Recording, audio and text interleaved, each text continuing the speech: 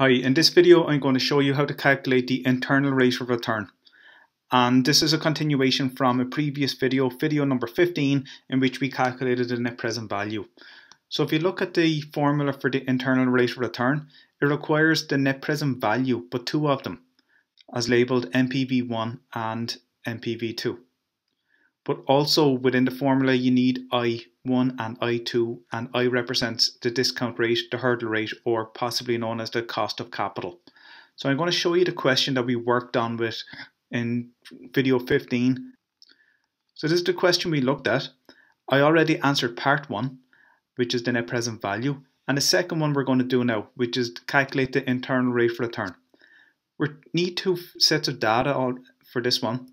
The discount rate or the hurdle rate of 4%, and the second net present value represented by this 4%, which in this case is 6,848. So I'm going to put that into Excel along with the solution I got in part 1. Because if you recall, the internal rate of return formula needs two net present values and also two discount rates. And we've only one of them here, the 4% and the 6,848.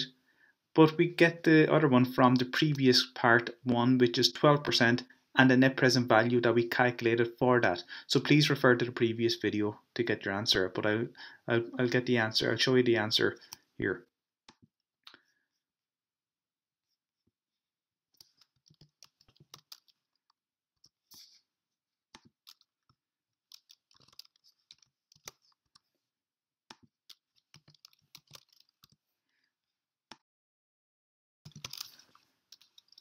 And I'll just break down the formula into these headings.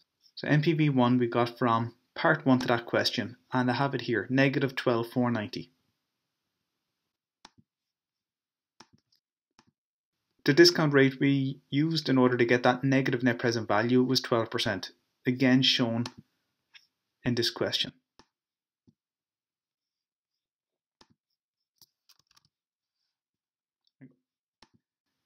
Okay, the second net present value is the net present value that's given to us in the question, which happens to be positive 6,848, given a discount rate of 4%. So we'll just break the formula down and do the calculations.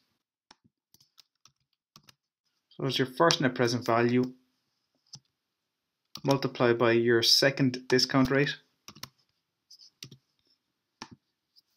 The next part of the formula, top right, is your second net present value, and multiply that by your first discount rate. And I'll take the bottom part then, which is your first net present value figure, and our second net present value figure.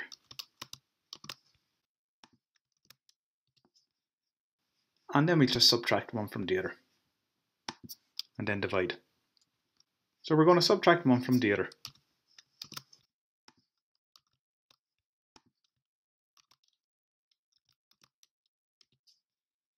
And likewise for the denominator.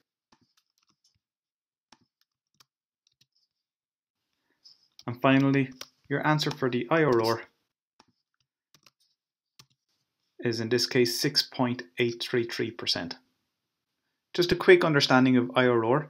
The IRR that you receive is the percentage or the cost of capital that gives you a net present value equal to 0. Thanks very much for watching the video, and be sure to check out the previous video number 15 to calculate the net present value. Thanks.